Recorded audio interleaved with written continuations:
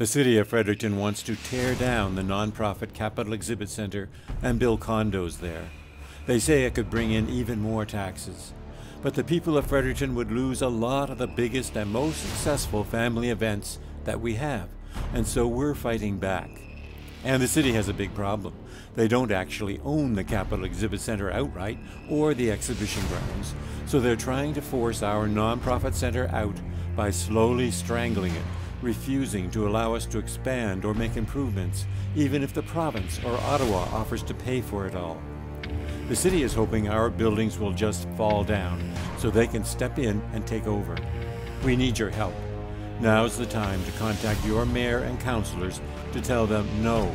Email them or click the link below to tell the big little thinkers at City Hall to stop blocking our Capital Exhibit Center's efforts for improvements that will make our community a better place to live. The Exhibition Association is a nonprofit organization. It was incorporated in 1922. It was founded way back in 1827, so it's older than the city itself. The exhibition grounds, where we are located now, is a second home for the exhibition since the 1800s, and it was provided by the Odell family.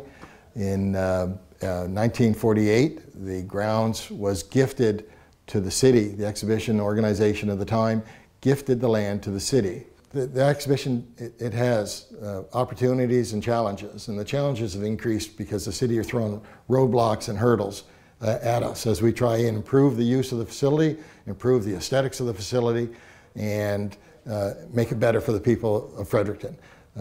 We've been trying to improve the look of the facility.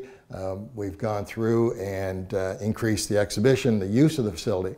And there's perception out there that the exhibition is run by the city, but it's not. It's run by a volunteer board, only 12 people, less than 100 members belong to the association. But anybody that's watching this video, anybody in the province of New Brunswick can become a member and get involved in running the exhibition and come in with your ideas to improve it. We've been trying to increase the use of the facility, and in the last half a dozen years, we've grown to where there's now over 50 events a year take place here on the exhibition grounds. So it's much more than just an exhibition facility. We support other charities, nonprofits, and service clubs in our community that do incredible value within our community. The spin-off is much more than just a financial. But it does come down to the financial needs of our association, because we, unlike any of the other facilities that you see around the province and around the city, we're 100% self-sufficient. So we have to cover all of the costs, from our lights to our minimal staff and producing the events. So there's no tax burden to any level of government. There's no contribution to the operating funds. From time to time, we look for different levels of government to assist in capital projects, big things to really improve the exhibition grounds.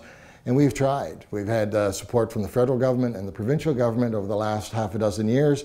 And each time it gets to the municipal level, the municipality has slammed the door on it and said, no, we've got another vision for the city. But yet, during that same period of time, the city has re-signed the perpetual lease, because as long as we exist here and there's a fair within every 3 years, that it's a perpetual lease. It goes on for an eternity. It's ever. We're here forever. And the city signed every 21 years, renews that. And most recently, it was renewed. The city staff looked at it, the legal staff looked at it, and the lawyers came back and said, no, it is a perpetual lease. It's here forever.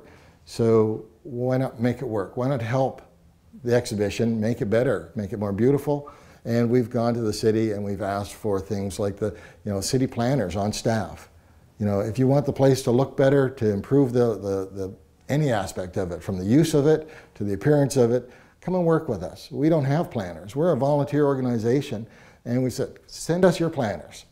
Let us work with them and see if we can't work something out together to improve the place for the people that live here, because that's what it's all about. It's the people of Fredericton and the people of the province that come to our provincial exhibition. Well, how ethical is a business or a municipality that competes with a nonprofit organization like this by approaching our clients and saying, why don't you leave that volunteer organization that's meeting your needs downtown and come out to our building? Like that's just wrong. We didn't vote in a council to run with those kind of ethics. And I think it's important, and that's what's going on. You know, when the Grant Harvey's putting in the new floor, it's for other use, of course. For other use, it competes with this. When they change their doors after only, what, 3-5 years, how old's the building? That's to compete with this facility. When they change their electric so they can do trade shows, it's to compete with this facility. And how do we know that? Because they've contacted our clients. So we know for a fact. It's not us assuming and saying, well, they're doing this and this, and it's actually creating a competition. They've literally contacted, you know, RV World.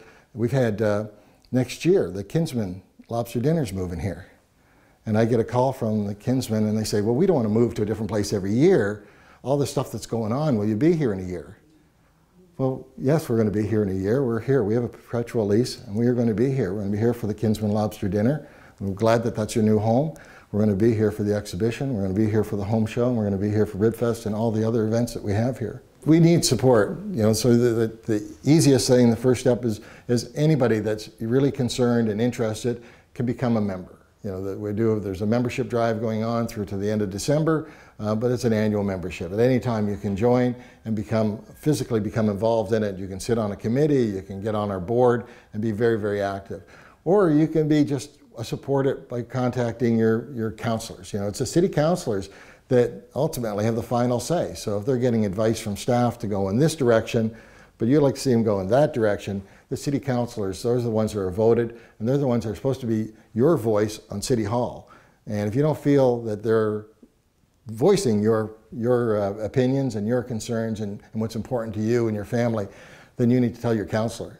You need to let them know that they're representing you and they're not representing you well if they're not supporting your interests. The louder the voice is, the more important it is. And it's just wrong that the city is not only not supporting us, but setting themselves up to compete with a volunteer organization.